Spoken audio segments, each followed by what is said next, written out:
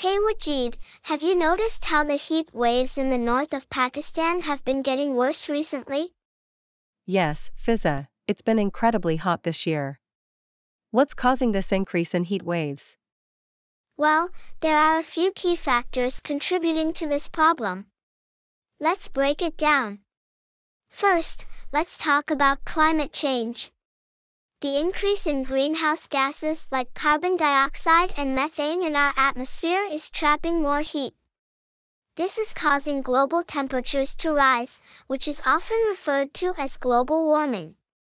So, global warming is making our region hotter? Exactly.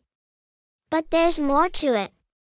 Human activities like deforestation and urbanization are also playing a role.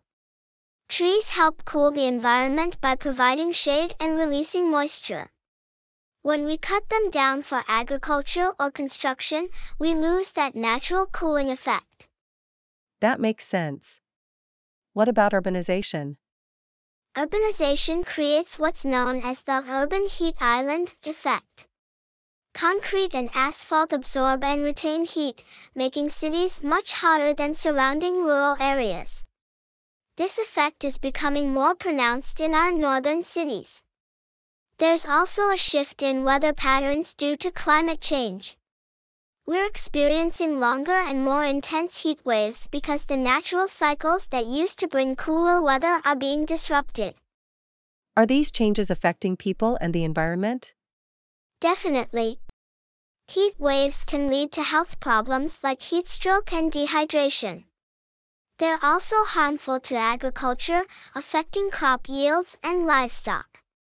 But it's not all doom and gloom. There are steps we can take to mitigate these effects. Planting more trees, adopting renewable energy sources, and conserving water can all help. That's good to know. So, we need to act both globally and locally to address this issue. Exactly.